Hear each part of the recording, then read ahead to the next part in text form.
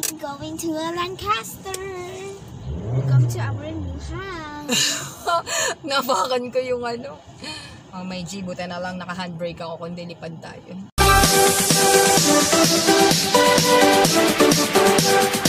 So yun guys, welcome back to our channel. And today, pupunta kami ng Lancaster, gaya ng sabi ni Ate Shane.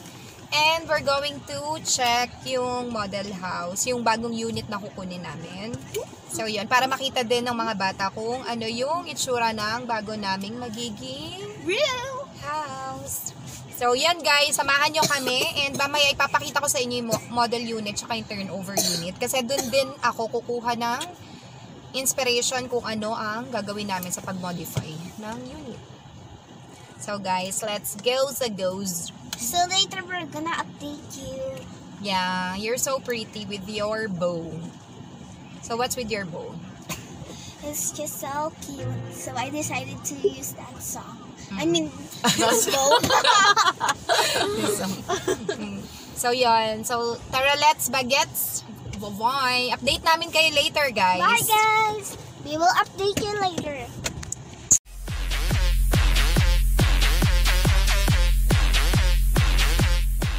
Guys, there.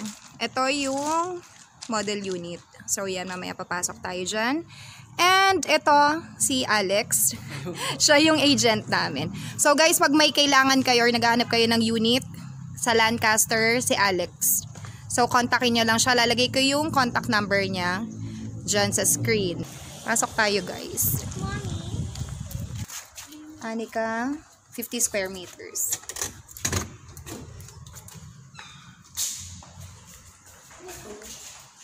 So, ganito guys, yung itsura ng unit.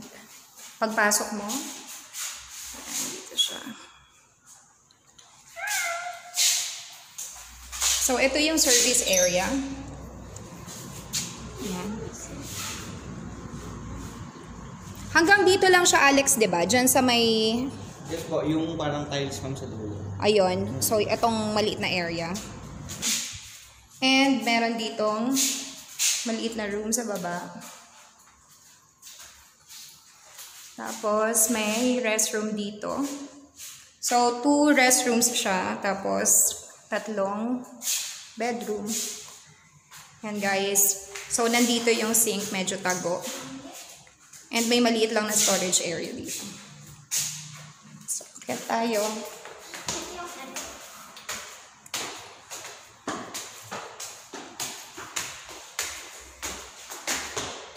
So, dito sa taas, nandito yung 2 bedroom. Yan siya.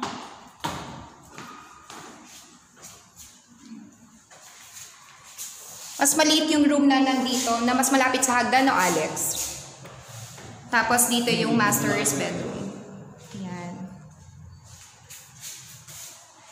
And, ito yung restroom. So, pag tinurn over siya, white lang yung tiles na kasama, right?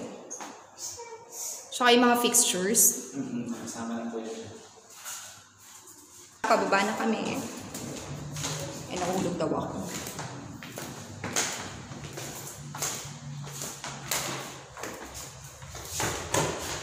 So, pag nandito ka sa stairs, ito yung overview ng unit. Yan siya.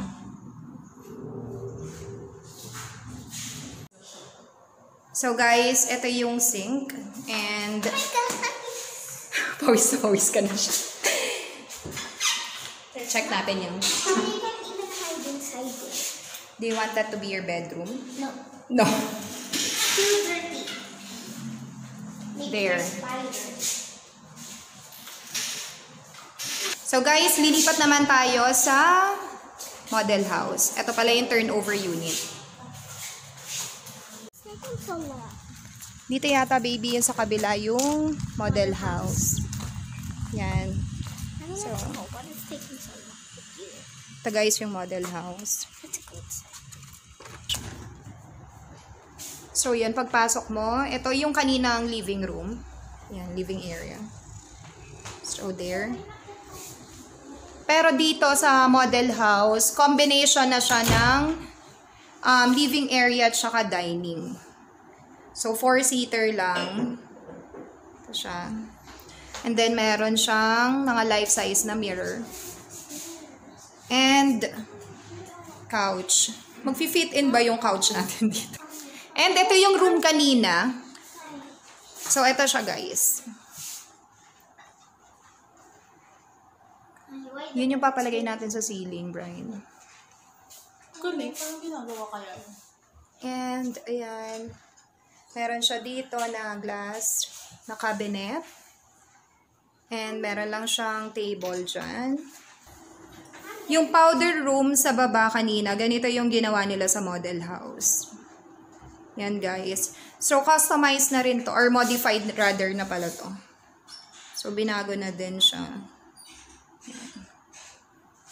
And, mga salamin yung ginamit na wallings. And there. So, dito, meron siyang maliit na bar area. Oh, mommy! Ayan. Naging high ceiling siya. Ang ganda kasi dun sa mga, ito, yun sa mga mirrors niya sa gilid. So, ito siya, guys. Mommy, don't push Pati yung railings, yung railings niya, guys, pinalitan din. Don't push me. I'm not pushing you. Mommy, that's so cute. Yeah, wait, baby. Ito yung restroom naman sa taas. Ito yung modified one. Yeah. Isn't it amazing, baby? Masters. Look at the master's bedroom. There. And Look at the master's bedroom. the master's bedroom. Yan siya. Mommy, you can like hide over here. Mommy, look at me. Because you can. Merong mga built-in na ano to, mga table surrounding the bed. And ito yung isang room. This is for the kids' bedroom. Yeah. This is the closet. Isang klase lang yung ano dito, Alex, no? Ang alin? Yung ceiling niya. Lahat siya ganun yung style. Ano yan? Wood ba yan, Alex? Or wood yan, diba? Po yan, ma'am. So, yan siya, guys. Isa lang yung style. Kung mapapansin nyo sa baba, ganyan din. And, meron lang siya rito ang cabinet. Mommy, this is my room and downstairs it's at this room. Ito yung room ni ate. No. Tapos, ganito yung flooring niya. Ang tipid lang pala nito sa LED lights, ma'am. Yung kwarto. Padikit ako yung mga LED. Let's go down. Ito, ano siya, Alex? Hindi siya tiles, no? Anong tawag dito sa ano na to? Pininturahan lang siya, tapos inano lang? Walang kahit ano? Wood po siya, ma'am. Tapos pininturahan. Hindi siya nakapang-wood din. Ah, wood ba to? Wood po to. Yes po. Pero Wood di po ba... yan, ma'am. Wood po yan. Wood. Ito pong pinato, ma'am, sa hagdan. Di ba simento? Tapos wood na po ito nasa ilalim. Ah, pero initially, ano yan, di ba? Semento lahat Yes, talaga. Ano siya para hindi madulas yung hagdan. Oo. So guys, alam niyo ba kung ano yung deciding factor? Kasi, sa dami ng mga pinuntahan namin na unit, nag-tripping na kami sa iba't ibang mga villages. So, yung Pro Friends lang yung nakitaan ko na yung stairs niya made of bato talaga siya. Yung sa mga iba, magaganda yung mga unit pero wala talaga, puro mga mga wood. And ayoko kasi ng wood kasi nga inaanay, binubukbok. Pero 'di ba guys, yung unit namin under Pro Friends din, yung sa rosewood. So medyo alam ko na matitibay yung mga gawa dito sa Lancaster kasi under Pro Friends siya. So mga buhos to. Buhos na ba? Yes po, puro buhos po. Ano, mga precast. Precast po. Precast siya, guys. Wala po tayong hollow blocks na ginagamit.